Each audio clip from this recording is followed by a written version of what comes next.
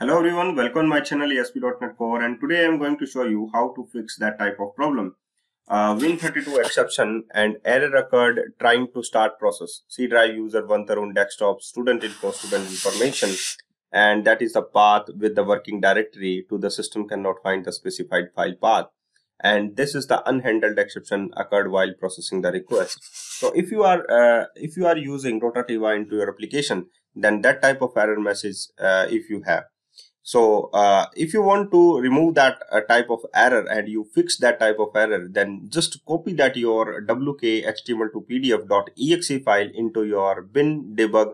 That is the path there, that is the given bin debug net 6.0 wk html to pdf.exe file.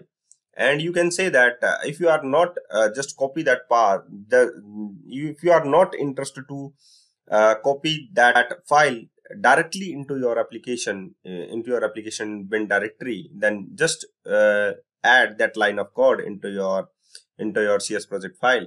So how to open, first of all, just tell you how to open your CS project file. Just right click on your project file name and just open the CS project file and just copy that file path by using the item group. So here we have, just right click on it and just copy that wk-html to pdf. There is the wk-html to pdf.exe, and where that exists, that wk-html to pdf, wk-html to image.exe and wk-html to pdf.exe, there is the given.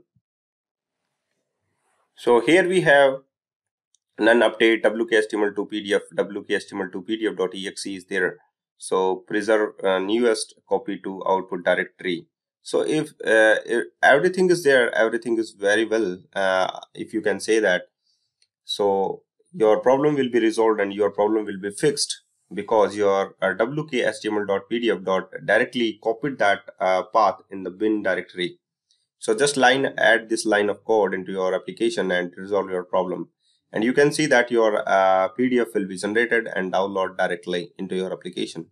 So thank you guys for watching this video, and keep watching all other videos which is related to ASP.NET Core. And just I'm a bug fixer, and you can say that I will resolve your problem by easy steps. And you can say, just when we click on the payslip PDF, then you will see your output will be generated easily.